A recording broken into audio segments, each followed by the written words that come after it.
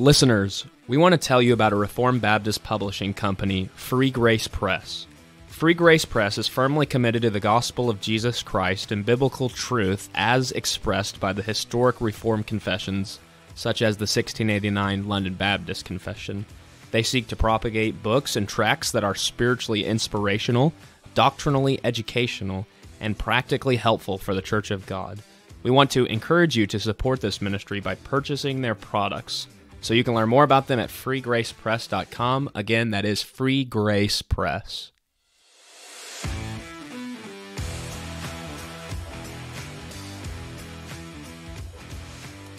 The Covenant Podcast exists to equip listeners with theological content from a 1689 Baptist perspective. We pray you find this resource edifying, faithful to Scripture, and Christ exalting. Now, let's get started. Welcome to the Covenant Podcast. Jimmy Johnson here with my co-host Austin McCormick, and we have the privilege of interviewing Bill Ascol on the subject of B.H. Carroll, or on a biographical sketch and some of his beliefs. Thanks for joining us, Bill. Glad to be with you today. Thanks for the invitation. And we'll just start right off. Bill, can you just tell our listeners a little bit about yourself? Yes. I'm a native of Beaumont, Texas. I'm the fifth of six children. Was raised in a home where there was a dad who was religious, was much more religious at church than he was at home. He was highly thought of at church. He was a Sunday school teacher, deacon. He had some real problems as a husband and a father, however. But my mother was a very godly woman, a tremendous influence on us, and it was through her witness faithfully. I tell people all the time when I'm talking about my past that when I push back in my mind, my earliest memories I have are sitting on my mother's lap, and she's either singing to me about the Lord or she's telling me stories from the Bible. She was faithful to take us to church, march us down to church. As we got a little older, it wasn't but a couple of blocks away, and she would drag me kicking and screaming down to the church house, and through the years. So she cultivated in all of her children really a very high, what I would call practical ecclesiology. The three sons, good churchmen; the three daughters, good church women, high view of the church. Never tried to do Christianity apart from the church of the Lord Jesus Christ. So that's the climate I grew up in. And when I was 10 years old, I did what every little Baptist boy was supposed to do. I got emotional one Sunday, and I can't tell you why. I look back on it, sometimes I think maybe my mother had given me a stern stare because I was cutting up with some of my peers, or maybe something the preacher said. I don't know. Anyway, at the end of the service, I walked the aisle with tears. The preacher said, "Why do you come?" I said, I want to be a Christian. He said, "Wonderful, pray with me." So he prayed and I prayed. It was very, very Catholic. I just repeated after him. It wasn't a box there, but we were going through everything you would do in confession. And when he got through, he pronounced me saved. He baptized me that night. And for the next 10 years, I lived doing everything I knew to do. I was Billy Baptist. If you open the church doors, I fell through. I was there for everything. I was Sunday school. I have to this day. I have little 100% perfect attendance Sunday school pins that I got. When I became a young person, I would be tagged for either youth preacher for Youth Week or youth song leader. I look back on that and I think, for crying out loud, why would? But anyway, so we went through those things. Then we had a big emphasis for we wanted to get youth involved in the function of the church. So they would assign us to committees, and I was on either the personnel committee or the budget committee. So that was it. I was Billy Baptist, and people would say within my hearing to my mother, "You must be so proud of him," and I'm thinking to myself, well, she should be proud of me. I mean, who wouldn't be, for crying out loud? So that's how I lived. But when I turned 20 years old, I had a very sobering encounter with the Lord, and I didn't hear voices. It was probably I got more serious about reading the scriptures and was thinking about my life. We actually had a youth ministry going at our church where we went from having about 8 kids on a Tuesday night, rec night, youth night, without a recreation building at the time, to maybe 100, 150 kids. I mean, it just swelled, and God was really ministering. And so anyway, the Lord just confronted me, and I remember being gripped with this reality from the scriptures. Your righteousness is filthy rags to the Lord. And boy, that cut me. I cried out, Lord, what do you want? What do you want me to do? What do you want from me? And it became obvious to me that while I had been very religious, I just had never had a saving encounter with Jesus Christ. And truth be told, I lived something of kind of a double life. I mean, around mom and around church people, I was the archetypical young person. With my peers, not so much. And sometimes they would call me out on my hypocrisy about it. And so the Lord confronted me, saved me. I went to my youth minister, as associate pastor, tell him about it. And he and his wife didn't believe it. They tried to talk me out of it. They said, no, you never make me believe you weren't saved. And so I went to the pastor at the time, and I was scripturally baptized, baptized subsequent to a saving conversion. And I hear people talk about, well, I've been baptized twice. And I said, no, you can't be baptized twice. You can be dipped in water once or twice or 3 times, but you don't want to be immersed biblically after conversion. That's the only time you've ever been baptized. So I submitted to that. Then a few months later, the Lord began to trouble me again. And that really threw me for a curve, because at that time, I'm midway through my bachelor's degree. I'm working on a pre-law, planning to go into law school if the Lord would allow that. And it became pressingly apparent or troubling that the Lord was directing me into ministry, Christian ministry. I didn't have a good pastoral model that I looked up to, really. The pastors that came through our church, I didn't think highly of. This associate pastor, this youth minister, had a real impact on my life. And so I went to him and his wife, and I said, I got to talk to you. Maybe I'm going crazy. I don't know, but I think the Lord may be calling me into the ministry. And he and his wife looked at me and almost simultaneously said to me, we wondered when you would recognize that. And so then for them, my conversion, they said that's what the Lord was doing back then. And they were not right, of course, but I understood what they were trying to say. And so it was after that then I was seriously dating a young lady that we'd grown up together in the church. In fact, we were born 3 days apart. We grew up 3 blocks apart. We went to the same church, same school, all of our lives. I kidded her, and that when I was in first grade, she and a friend of hers chased me down and she kissed me.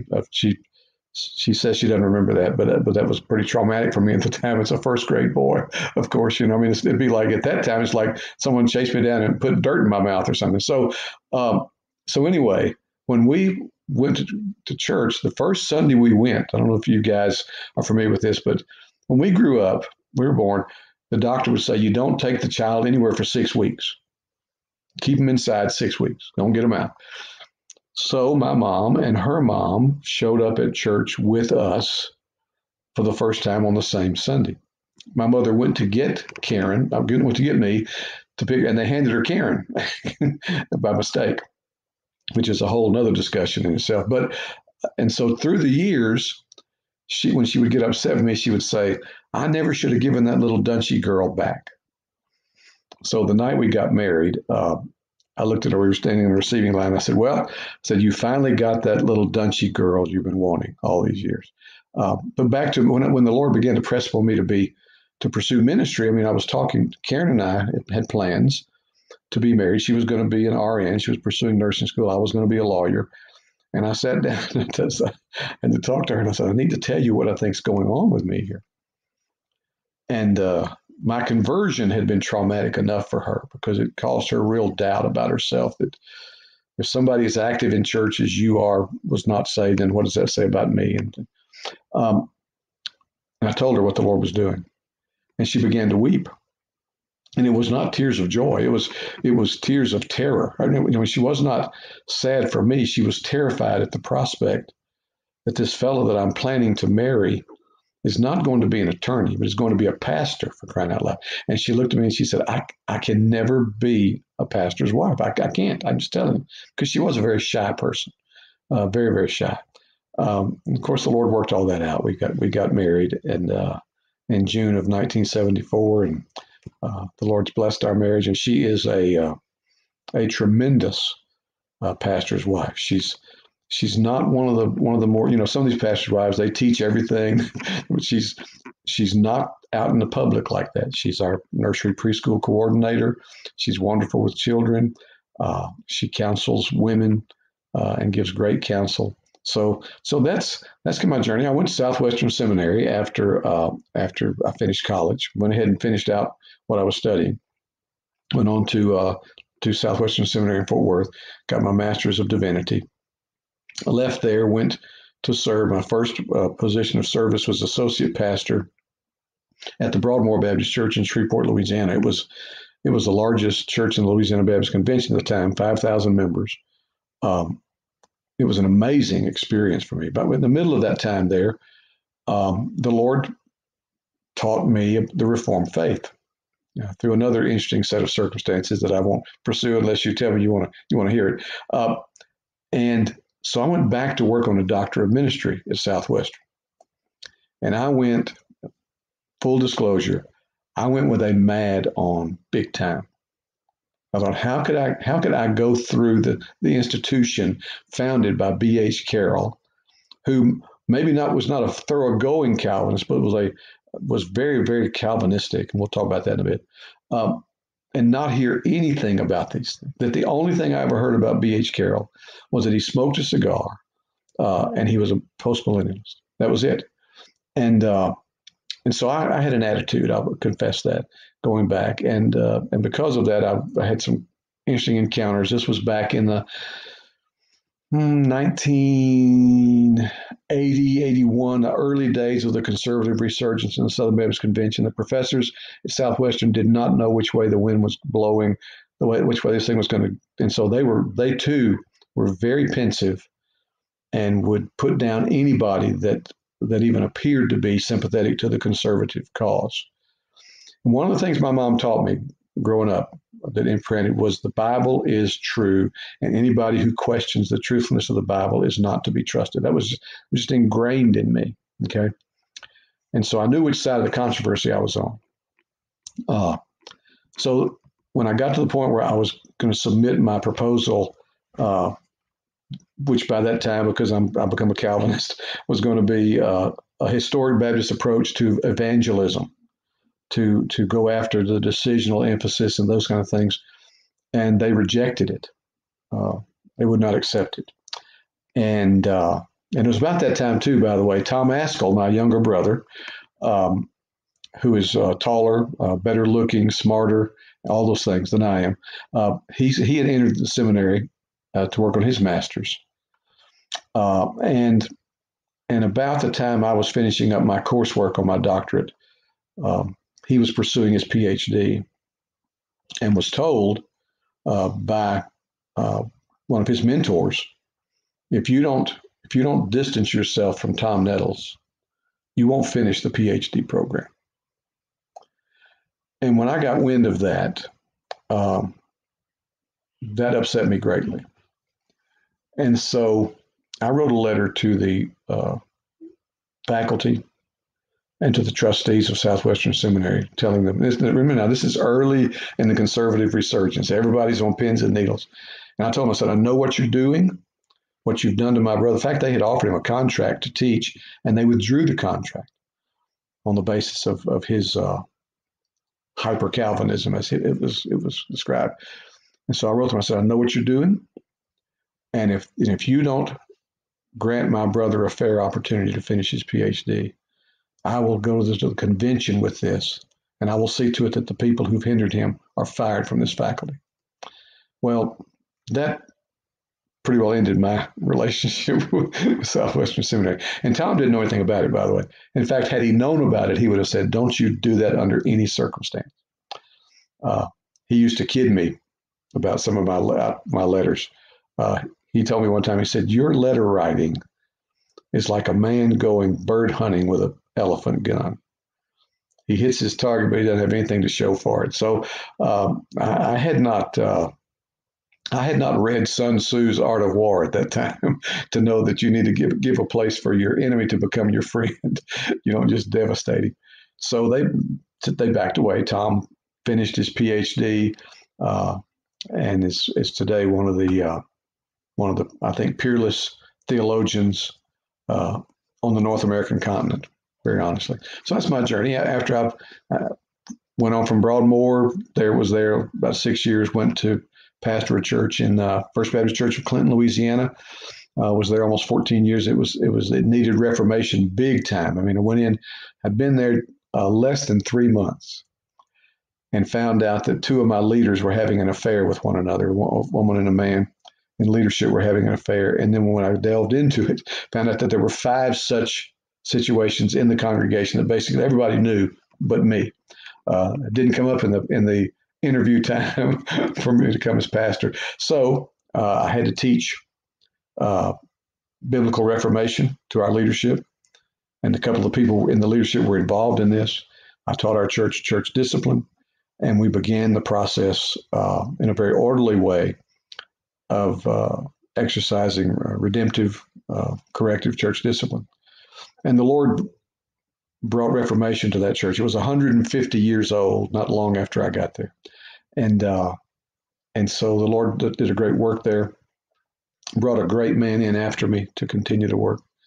Went from there back to Shreveport to start a church, Heritage Baptist Church, and was there about 14 or so years, and now have been at Bethel Baptist Church in Owasso, Oklahoma for the last 15 years. I did not know this when the Lord called me to ministry, but he called me to be a reformer, to work reformation, whether it was and I even did a measure of that at Broadmoor Baptist Church. Now, I did not have control of the pulpit, so reformation could not come thoroughly to that church. But I was tasked with a responsibility to try to cultivate a young adult class. So Karen and I took about 6 or 8 young adults under our wing, and the Lord blessed that thing. And when we left Broadmoor, there were like 100 to 120 young adults attending that class, and that was the pool that they would draw the children's teachers from, and we were discipling them in the doctrines of grace. And so it was a great thing to see. And so Reformation came to First Baptist Clinton. God was merciful there. And this was back at a time, guys, when you're talking about, I went there in 84. There were most guys that were coming to these things, these truths, were being shot out of the saddle by their congregation. So the Lord it's not anything that I did. The Lord was just merciful to me to let me see that happen and see it through, and then walk away from there with Reformation blossoming and flourishing. Same thing happened when I started church. This was one of the things God taught me. You tend to think, well, Reformation needs to come to an established church. We started a church, and it was started with people who were 1689 confessionalists. But in terms of practical working out of these things, it wasn't there. So we had to bring Reformation to that work at Heritage. And then leaving there, coming to Bethel, same thing. Bethel had a couple of pastors that had been here combined almost 40 years who preached the 5 points, but there was not a reformed worldview in place here. So we had to go through that here as well. And that's kind of my journey. Does that evoke any questions for clarification from you? Not necessarily. I thank you for the overview of your life, and I'm sure our listeners will enjoy what you've given about your journey and your ministry. But we want to talk with you a little bit about a man that you mentioned as you were telling a little bit about your life. That is B.H. Carroll. I was recently at Covenant Baptist Theological Seminary taking a class that your brother was teaching on preaching, And in the class, I asked him which Southern Baptists would be worthy of study other than Boyce, Broadus, and Dagg. And he immediately mentioned B.H. Carroll. And so he then said that you would be worthy of discussing B.H. Carroll with. And so we thank you for giving us your time to talk with us about B.H. Carroll. So can you now just give our audience a biographical sketch over B.H. Carroll's life? Yeah, let me see if I can if I can do that, covering the waterfront and trying to be succinct. B.H. Carroll was born in Mississippi in December 27th, 1843. The family, his father's family, consisted of 12 children, and one of his siblings, J.M. Carroll, Jimmy Carroll, he would call him, also became a very influential minister in Texas Baptist life. B.H. Carroll family moved to Texas, Burleson County, Texas, I believe is where it was, and he was not a believer. He was an agnostic. In fact, he preached a sermon after his conversion sometime, My Agnosticism and What Became of It. It's a great read. But along the way, he went to a Methodist revival meeting, tent meeting of some sort, and it was there that he was confronted with the claims of Christ, and he was converted. Now, when you look at his life, typically people will tell you he made three major contributions. He's a very dynamic man, a somewhat complicated man. He was a great preacher and pastor. He was a great educator, and he was a great denominational statesman. We need those again today. And I've described, in fact, there was a book written about him called the Baptist Colossus. I've described him as a titan. He towered in his ability to argue, to make his case. He towered above people, above his peers, and pretty much in Baptist life in his tenure. I think he died 1914. People would call upon him if there was a movement that needed to be challenged. If there was heterodoxy raising its head, B.H. Carroll, particularly if it was in the Texas area, would be the one summoned to speak against it, to challenge it, to bring the gospel to bear and show how it was lacking. This position was lacking. I think he had 3 children, I believe, 3 sons, and I think, was that right? 3 sons? I forget that. So he ends up getting a degree from Baylor University. Then he got a degree from Southern Seminary. No, I'm sorry. That's one of his relatives. Carroll himself never went to seminary. But he was a very he read, like, depending on who you listen to. I think J.M. Carroll, his brother, tells it he read either 250 or 300 pages a day for over 40 years. And had an incredible memory. Some people say we didn't have a photographic memory, but J.M. Carroll tells a story of going to visit him one time. And B.H. Carroll was in his, by the way, B.H. is Benajah Harvey is his name. B.H. Carroll was in his study, and he got to talking with him, and he said, Jimmy, would you go down the hall? I said, Jimmy Carroll described his home as just having books everywhere. Would you go down the hall to the such and such bookshelf, and on that, so many rows up, there's a book 13 books over. Would you get that book and look on page such and such and see if it says, and he gave a quote. And Jimmy Carroll says, I did that as I was asked, and he said he had quoted it exactly. So he has an incredible mind, and he would take on For example, he was opposed to secession when the war between the states was about to break out. He gave very eloquent speeches, and in fact, there's one place recorded where he closed one of his speeches with a portion. I dug it up the other day of a famous poem of Cutter, who was paraphrasing the words of Henry Clay in his Bunker Hill oration, and it goes this way: "You ask me when I rend the scroll, our fathers' names are written o'er, when I could see our flag unroll its mingled stars and stripes no more, when with a worse than felon hand our felon counsels I would sever the union of this glorious land, I answer, never, never." He felt like it was a big mistake for the South to secede and go to war with the North. And he said this, he said, "If the South wins, it will be perpetual war. If the North wins, it will be over." But to his credit, he joined the Texas Rangers and on the Texas frontier, and then ultimately joined the Confederate Army, the 17th Regiment of Texas Infantry at Austin. And he fought under R.T.P. Allen and McCulloch's brigade.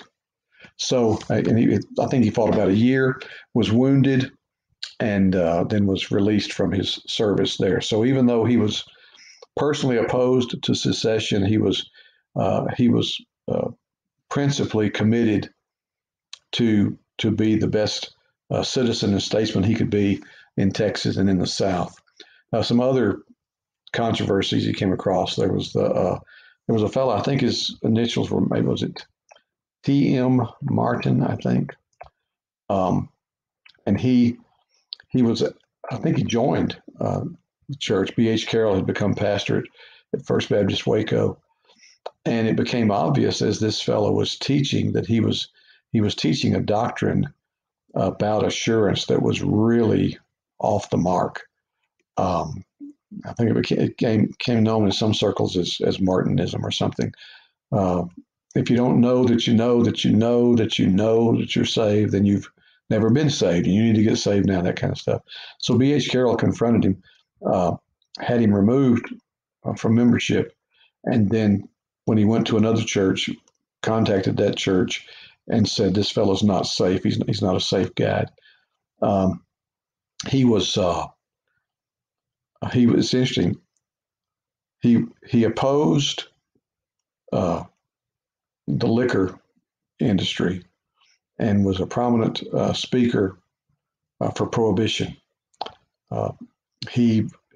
Although he himself, if we talk about his doctrines in a little bit, he himself had an attitude about the church that would have placed him in the landmark camp.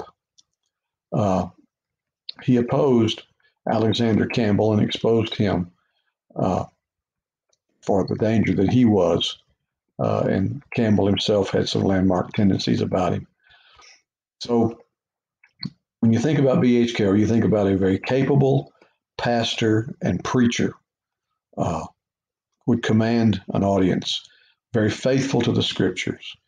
But he was also an educator. I mean, he was traveling on train one time and went through an area in Texas and thought, we need a seminary here.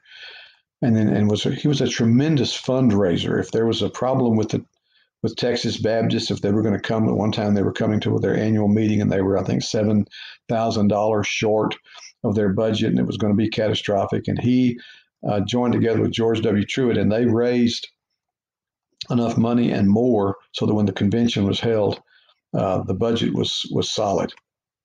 He raised untold thousands of dollars for Southwestern Seminary to get the work going, to keep the work alive and flourishing. And so you see this man. One of the documents I have in my library is I think it's in one of the books that was published about him, a catechism on the church covenant. One Sunday, when he was at First Baptist Church of Waco, he published in the newspaper the week before that the service this coming Sunday would be for members only, that all members were encouraged to do their duty and come and be present. But visitors were asked to stay away for this one Sunday. And so they come together, and he steps down from the pulpit, and he has written a catechism on their church covenant. It's a fascinating document. And if you know anything about his interpretation of the English Bible, which is a commentary on all the books of Scripture, written not so much verse by verse as it is thought by thought, that several times in that set, he will break out in a catechetical teaching method. He'll ask questions. What was this? What was this? What was this? And he's catechizing. That's the way he thought. And so he catechizes the church on the church covenant. And one of the things he said in there that sticks out in my mind is he says, the Scripture tells us, how can two walk together except they be agreed?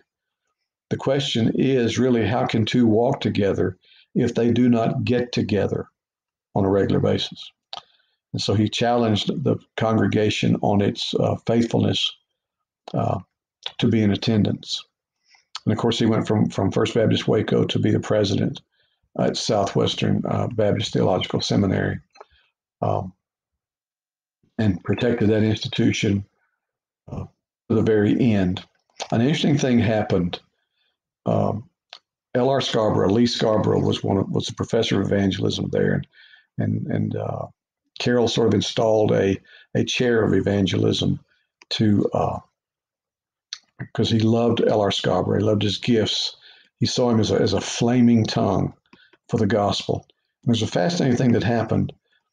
B.H. Carroll was at least a 4-point Calvinist. You can find that in his writings. And that theological influence pervaded the seminary. And L.R. Scarborough was very sympathetic to that. But when B.H. Carroll died, he basically had handpicked L.R. Scarborough to follow him as president at Southwestern Seminary. And L.R. Scarborough was, at the time, he was open to imbibing what were called the new measures coming out of the Second Great Awakening. Charles G. Finney introducing the new measures, and a Reformed pastor like Asa Hill Nettleton debating Finney and pointing out the alarm of them. Even Spurgeon himself was concerned about it. B.H. Carroll was concerned about the inquiry room, the anxious bench, and those things, and he was not inclined toward them. L.R. Scarborough was different. And so L.R. Scarborough comes into the presidency. He's a dynamic preacher. Carroll was a faithful preacher. Scarborough is a dynamic preacher. And when you read his sermons that are in the archives of Southwestern Seminary, there's theologically, by and large, are very, very solid. But Scarborough imbibed some of the practices of Finney, and his students would go to hear him preach in the area. And what took with them was not so much the content of his sermons as the methodology he employed afterwards.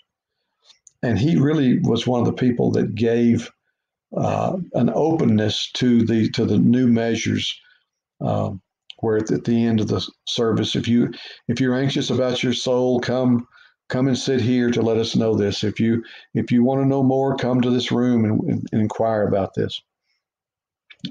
Spurgeon said at one point in one of his sermons, he said, "I know what you want. You want me to invite you to the inquirer's room. You want me to invite you to the anxious bench. I say to you, no.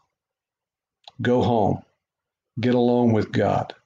Bleed like a wounded stag until you bleed out before him." And Carroll would have had that similar sympathy. And so when he died, when he was on his dying bed and he talked to L.R. Scarborough, he said, "Lee, be sure that this seminary is always lashed to the cross. If heresy ever manifests itself at this school, take that to the faculty. If the faculty will not hear you, take it to the trustees. If the trustees will not hear you, take it to the Baptist people, because you will always get a hearing among the Baptist people." And so that's kind of a little bit of a sketch of the life of B.H. Carroll. I hope that's helpful. Is there anything I need to sketch in to help with that? No, I think that was clear enough. But you did mention his role at Southwestern. Can you flesh that out a little bit? What was his role in its founding, his responsibilities, and other involvements with the seminary? Yeah, he was the prime mover. I mean, it was his brainchild, if you want to say that. He had to sell the Baptist people on the wisdom of planting a college for preachers on the plains of Texas. You know, what in the world would you have something that far out? Because we have, after all, we have Southern Seminary, we have the crown jewel, and that should be enough. And he's saying, no, we need a preacher's school out west as the country is moving. So he argued for that. Uh, he argued that it was feasible when people said it wasn't feasible. He raised money. He would do things like he would ask First Baptist Waco to give him a leave of absence for maybe 3 or 4 months. And he would spend that time traveling around preaching, planting the idea, and then trying to cultivate donors who would come forward with the money to get it going. So he was its founder, its founding president. He was while there was a board of trustees. Like I said, this man was a giant among peers, and if he came into a room, uh, he had the ability to change the dynamic of the room. Yes, there were trustees, but B.H. Carroll, I don't want to say, let's sound wrong about this, had his way. He always made an impact when he was present. And so the faculty was definitely shaped by him. The mission of the school was shaped by him. His sense was that Southern Seminary was uh, a school of great academics. He wanted a school that would make great preachers, as he imagined. And think about the time he's living now. This is after the Civil War, mid to late 1800s. The Second Great Awakening is rolling down the plains from the north. Campfire meetings, a lot of experience issues, and he wanted there to be gospel preachers who were passionate, but proclaiming the gospel. And you wouldn't. I'd love to have heard him preach. I've got different books of his sermons, but I would love to have heard him articulate, because I'm sure he was a giant of a man, and made a convincing case for the gospel. And so that's why I handpicked L.R. Scarborough. L.R. Scarborough was sort of the poster child of what they wanted preachers to become. The thing that nobody could see was that the students would not latch on to so much to Carroll's and Scarborough's theology as they would to Scarborough's methodology. And so the preachers of Scarborough's generation coming out of Southwestern weren't Pelagians by any sense of the imagination, but they were preaching something that would have represented what Carroll believed, more so what Scarborough believed, but they would apply it at the end of the service in a way that was very very man-centered. I read a book years ago, Reflections on Revival by Charles Finney. And it's a pitiful thing to read. I mean, he is lamenting most of his work.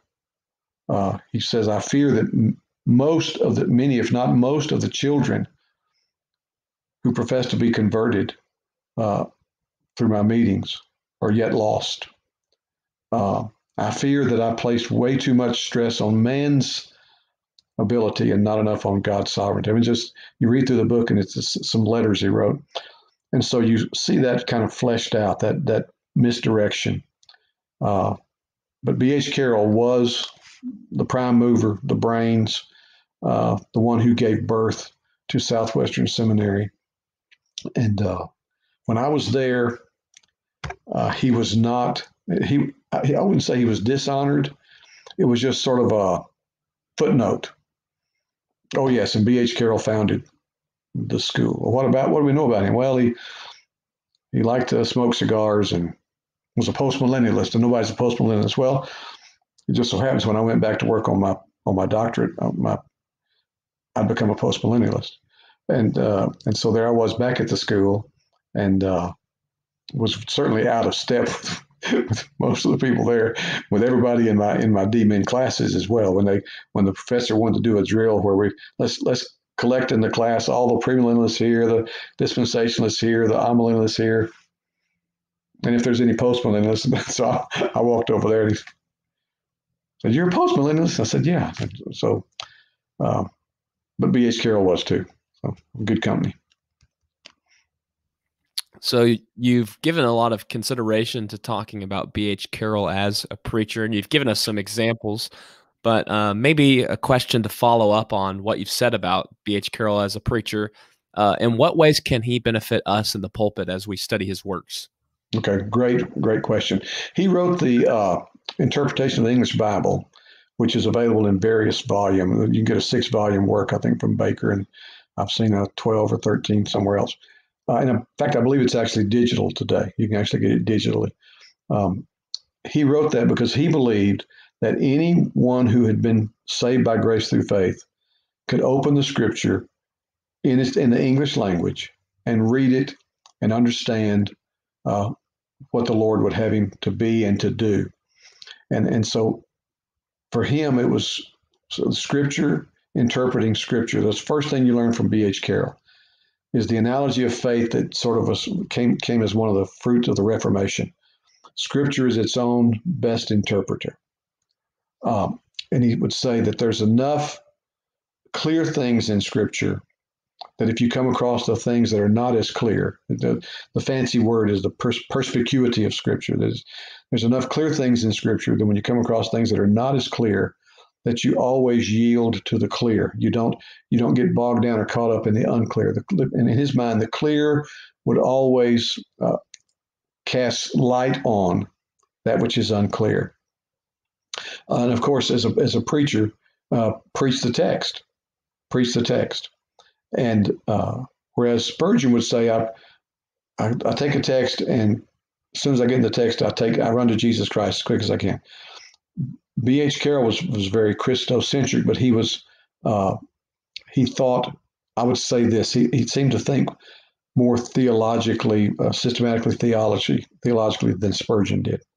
And so you said reflected in your sermon. So I would say that understand Scripture is its own best interpreter, major on the things that are clear, and be systematic about it. Stick to the text, but understand that the texts connect. So those, and I love reading his sermons because, like I said, when I read them, I'm thinking, man, I'd love to have heard him deliver this because it's so compelling. You had mentioned in your sketch that B.H. Carroll was at least a 4-point Calvinist. Could you flesh out a little bit about his thoughts on the doctrine of grace and how they kind of show up in his work? Yeah, he was convinced of total depravity, and that comes out in his preaching and his writing. He was convinced of unconditional election, and the same thing is true. You can read him. There's one of the papers he wrote or sermon he delivered where he says people accuse Calvinists of being what the term he used was loose with their living and loose with their morals. He said, I don't know any true Calvinist that is that way. He said, when a person comes to face God and the sovereignty of God and the grace of God, he is humbled to the dust, and he rises to live a holy life. He would say Calvinism makes for men who will live holy lives, and it was because of God's choice, of God's choosing, that if He's chosen us, then He is going to work in us. So because of that, he was very keen on what we would call irresistible grace, that the work of the Spirit, and then of course perseverance and preservation, as pretty much any Baptist today, except the Arminian Baptists, would push for perseverance and preservation. 1-point Calvinist. Where he waffled, and it's funny when you read him, because when I was doing the preparation for the paper, you'd read him sometime, and he would sound like a man who believed in effectual atonement or particular redemption. But then there are other times where it didn't come across as clearly. And I was challenged after I presented my paper years ago. A fellow wrote and challenged me, said I'd taken Carroll out of context and that he wasn't nearly as Calvinistic as I pretended he was, and began to try to dismantle it. I think he did a poor job of it, but because the information is clearly there if you read his sermons. Read him in his commentaries. Just go to those sections, those key sections in his commentaries. And he's clearly sounding out total depravity, unconditional election, irresistible grace, perseverance of the saints. It's on the atonement when he speaks things like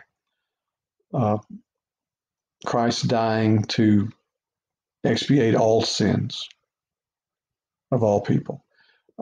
Those kind of things are not helpful when you hear him saying that. Now, and I think we have to recognize, and this is something that I've thought about this sometime. When I die, what are people going to say about my blind spots? Spurgeon said that the best of men are at their best still just men. And we all are men of our day. And I think Spurgeon, he was dealing with hard-shell Baptists. That's what you and I would recognize as hyper-Calvinists.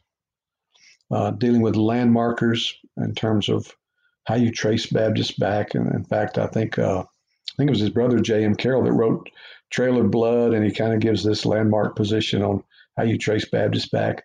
When Carroll was fending off the landmarkers, one of his best friends was sympathetic to them, it turned out. So guys find themselves in their day dealing with things. If you read his works, he spends a lot of time going after what he calls Romanists, Roman Catholics, and so I think that what the battles he was waging probably, this is my best guess, prevented him from staking out a really strong position on particular redemption, seeing that as calling into question whether the love of God, the sincerity of God in the offer of the gospel. I think he landed on the wrong side of all of that. But he was very clear in the other, what you and I would call the other 4 points of the 5 points of Calvinism. And is good to read on it. He does a thing on salvation.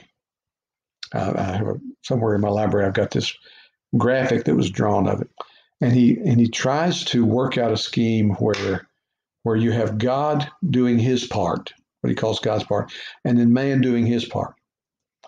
And again, people that don't read him closely and don't read him in context will say, well, man, that looks like synergism to me, like man has to cooperate with God for this to happen. But you're not reading him right. He talks about how there's this initial influence and conviction of the Spirit disposing a person to, and then he works out and he gets into the weeds with where faith comes in all of this. Faith is God's gift for him, is what he says. Conversion is man's responsibility. And depending on where you read him and it sounds like sometimes he'll say that conversion, you have to turn before you can believe. And other times he's saying that because faith is a gift, you believe, which leads to turning. And so it can get a little confusing if you just snatch one line here, one line there, paragraph here and there. When you read him on the whole, though, you realize that what he was doing, and by the way, this argument that he makes in this graph, I found it, J.B. Tidwell was influenced by him, and Tidwell was a professor at Baylor University, that he makes almost identical arguments. I mean, the same language that B.H. Carroll uses to try to, if you can appreciate where things were headed, the Second Great Awakening was having the effect of washing away good, solid, orthodox Calvinism. Okay. And B.H. Carroll, for example, embraced the New Hampshire Confession of Faith. If you know anything about history of confessions, the New Hampshire Confession of Faith was by John Newton Brown, was written as what he would call an ameliorating confession to head off the war between Calvinists and a growing Arminianism in the Northeast. And so he's very reading the New Hampshire Confession, solid on the 4 points I just mentioned. very general on particular redemption. And that was to, as he imagined, to head off, find a place where both parties, Calvinists and Arminians, could agree. The Calvinists could say, well, I agree with everything in that, but that's not all that can be said. The Arminian would say, well, I agree with that, and I'm glad it doesn't say such. And so that's where that confession went. And B.H. Carroll really kind of adopted. I mean, he was very strong on the New Hampshire Confession, even though he was familiar with the Second London and recognized the value of it in his climate, in his day. That's where he landed. And I think, I've told people one of the biggest mistakes, and I mean, who am I to point out mistakes of our founding fathers in 1845? But one of the biggest mistakes they made was they did not, at that meeting in Augusta, nail down a confession of faith. They assumed it. When you do the study on that, and I've done it, every delegate, and that's what they call them, that came to Augusta in 1845 to form the Southern Baptist Convention, was either personally recognized, we have documentation, personally recognized as embracing Second London, or what would have been called the Philadelphia, or even the Charleston Confession. They're basically the same. Or they came from a church that had adopted that confession. We know that for a fact. And so they assumed a theological unity there, but they did not nail down that. In fact, the story of Baptist life is when the argument was pitched to do that, one of our founders argued vehemently against it because he had seen what he called the unhealthy influence of creeds. That creeds led Presbyterians, Episcopalians, congregations to die, to take on a aroma of death. And so he was adamantly opposed to creeds. And I think that was short-sighted. I think if had they nailed down a confession, it would have been what you and I recognize as the Second London, probably in the form of the Charleston Confession. And think about the headaches we would have avoided down the line. But it is what it is in terms of the Lord's providence unfolding. B.H. Carroll landed on the New Hampshire, admired the Second London, but found the New Hampshire more fitting for the frontier. And again, think about it. Guys laboring on the frontier would not have been inclined to have a vast library. They nor would they have had a great reading. B.H. Carroll was an unusual man in the West in terms of his educational acumen, his capacity to read and memorize. I don't think, talk about a man that for 40, I think at his death, his brother said at his funeral, he says at one point, talking about him in 1908, that he read 300 pages a day, 300 or 350 for 40 years. Well, when he died, he says read 300 or so pages a day for 48 years. I mean, that's phenomenal for anybody to do. And so a New Hampshire Confession was more of a summary, not as extensive as a Second London Confession. Well, we've now considered his views on the doctrines of grace and some of his roles, responsibilities, and looking at him as a preacher. You also hinted at this in your sketch that Carroll was post-millennial in his eschatology. Can you elaborate this? Elaborate. Yes. Yeah, he was very influenced by the early Baptists, the folks who formed the London Foreign Mission Society for the Propagation of the Gospel. You had William Carey, Andrew Fuller, John Sutcliffe, John Ryland, Samuel Pierce were the 5 English Baptist pastors that came together to launch what you and I recognize as the modern missionary movement. They were all influenced by this. And I believe it was Sutcliffe that wrote the call to prayer as they were thinking about this going worldwide. That was picked up by Jonathan Edwards. And all these men were post-millennial in their theology. They believed that Jesus, who was reigning victoriously in heaven, would reign victoriously on the earth. And B.H. Carroll was very influenced by that, and he imbibed that. And he said one time, he said, Christ is victorious in heaven, how can we question whether or not he will be victorious on earth? And when he returns, he will come as a conqueror.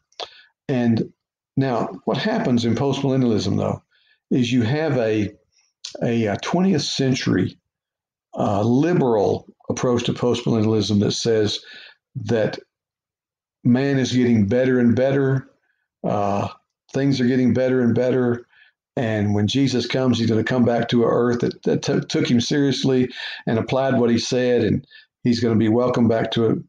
Well, that's not Puritan postmillennialism at all. And the postmillennialism of our Baptist fathers in England that started a foreign mission movement of Jonathan Edwards, of B.H. Carroll, and others was seeing that whatever we go through, for example, if the church goes through persecution, it goes through persecution to be purified, to be adorned as a bride prepared for the return of the Savior. And it gave B.H. Carroll a very hopeful view of things. I really think, different things drive different people.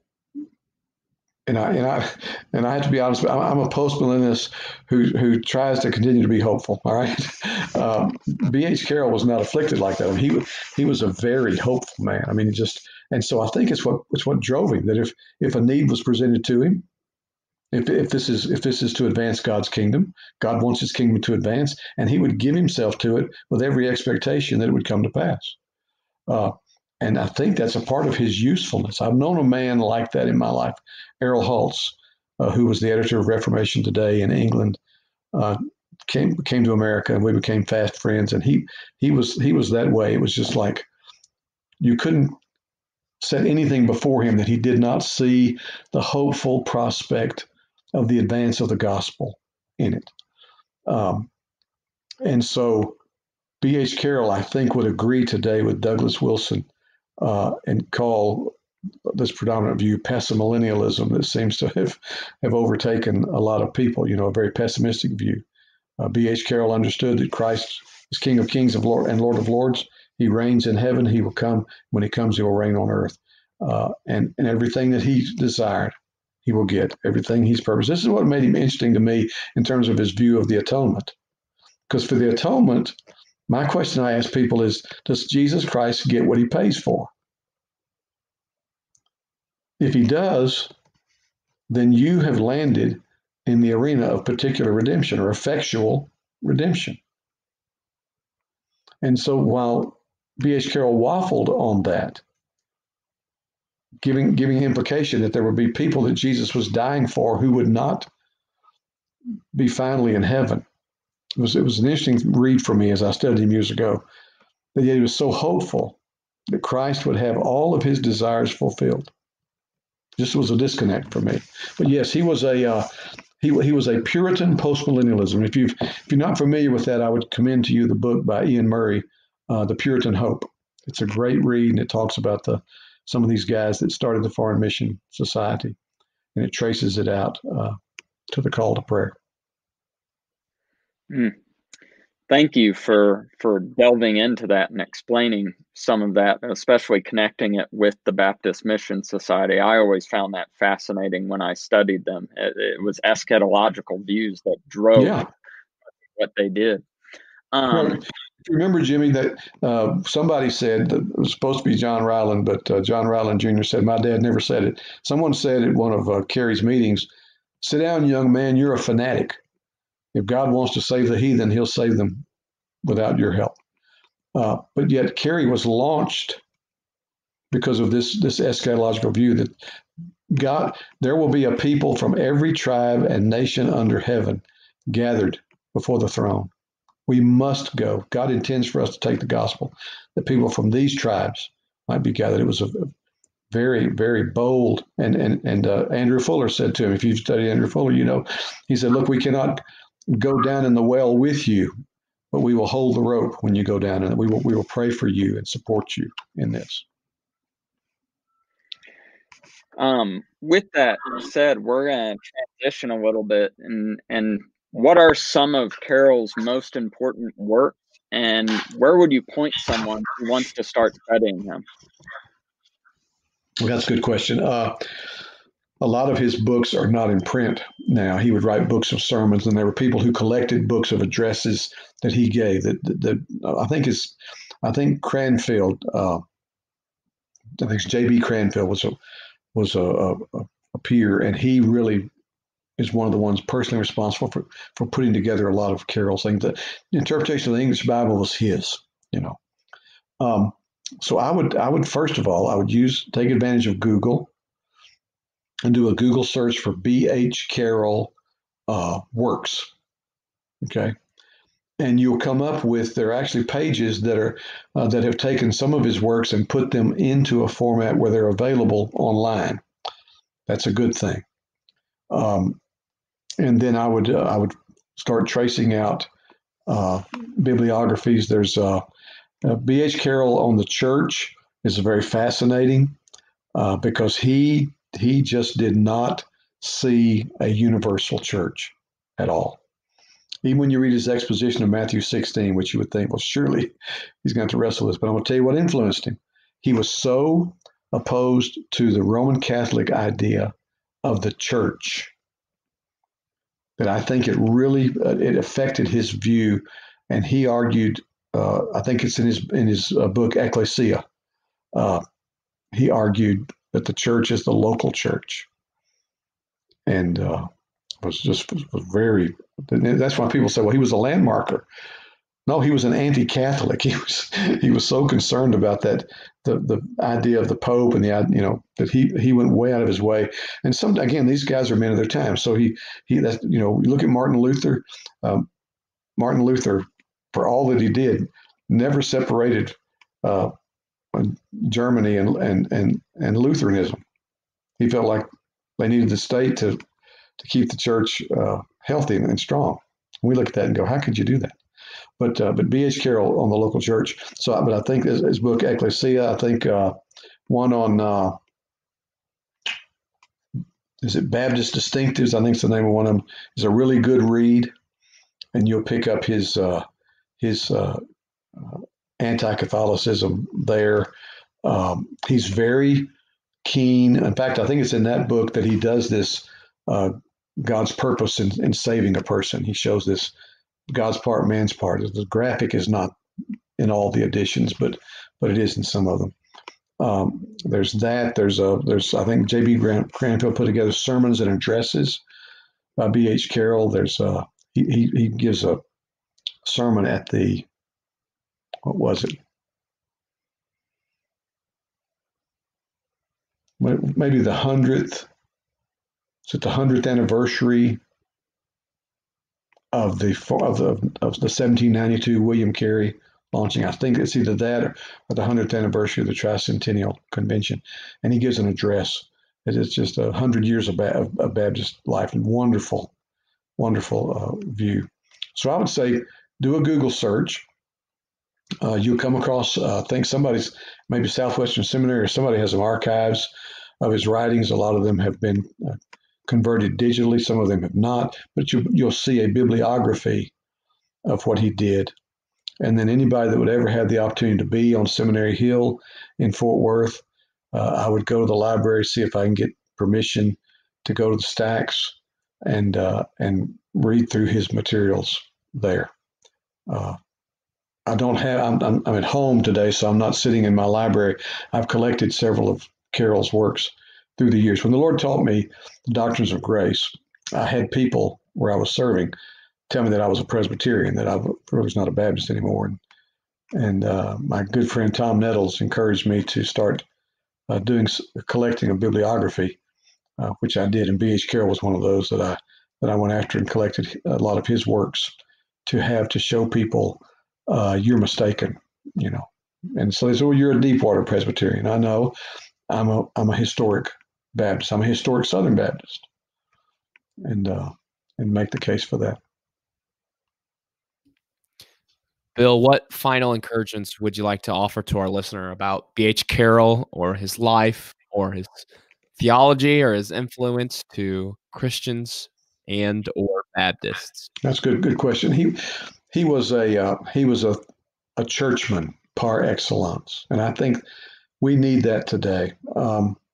We're not having the influence on our culture as we ought because church members are half-hearted.